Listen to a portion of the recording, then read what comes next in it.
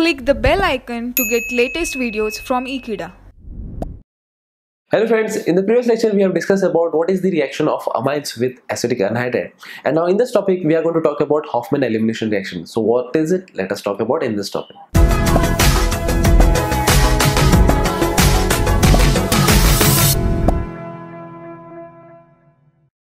So friends, in this topic we are going to talk about Hoffmann elimination reaction, and we understand that elimination reaction is nothing that is a reaction where we can obtain an alkene or where we can obtain an unsaturated hydrocarbon.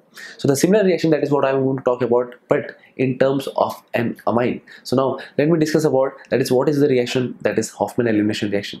For example, we have to consider the reagent that is RCH2 CH2, and here it will be that is nitrogen along with that of R3 and Hel, that is I. So therefore this is nothing but this is an ammonium salt, and the name of this is basically known as, because there are three alkyl groups, that is here there is three alkyl group over here, and there is an alkyl group, so therefore it makes it to be known as tetra alkyl ammonium iodide or ammonium halide. Suppose in this case I am taking iodide, so let me talk about halide. So the reaction proceeds in presence of that is Ag2O, that is moist Ag2O.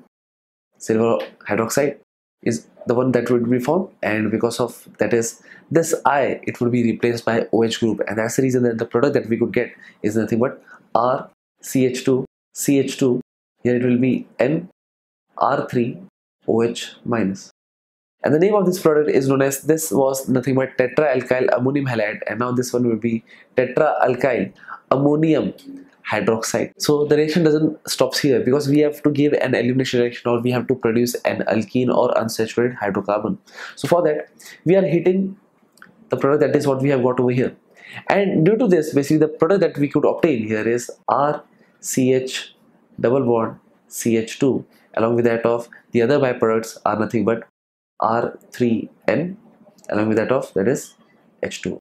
So this is the main product, that is what we could get, and this is where the beta elimination takes place, because this is an alpha carbon atom where this is the beta carbon atom. So that's the reason a beta elimination takes place over here, and that's the reason we could get an alkene. So this is how basically we can obtain an alkene from tetra alkyl ammonium halide. So based on this, let me give you an example. Suppose friends, if we are considering that is C2H5, and suppose if it is attached to nitrogen over here, and here it is CH3 thrice, and here suppose if I'm including that is iodine as a halogen atom. So in this case basically the name of this is basically known as, this is ethyl group, while this is basically methyl group. So that's the reason the name of this is known as ethyl trimethyl ammonium iodide.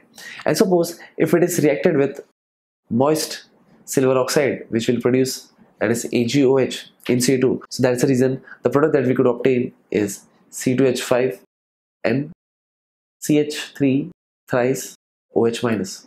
The name of this product is known as that is ethyl trimethyl ammonium hydroxide.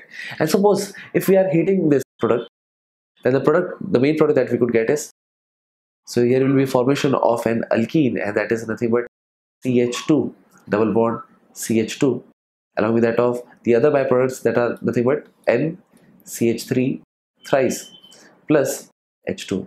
So this is the product that we have got, and the name of this product is known as ethene.